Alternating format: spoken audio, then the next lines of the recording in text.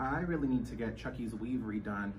He's balding a little bit. Yeah. His wig is snatched. That's the scariest part of childhood. Hey, listen, you guys.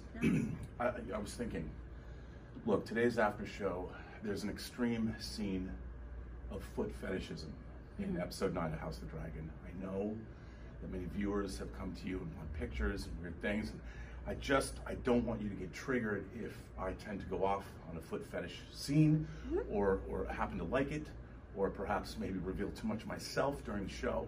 Oh no, Rob, that's really sweet. Thank you for being concerned like that. Kris and I have been playing footsies under the desk this whole time. Don't tell him that. Oh.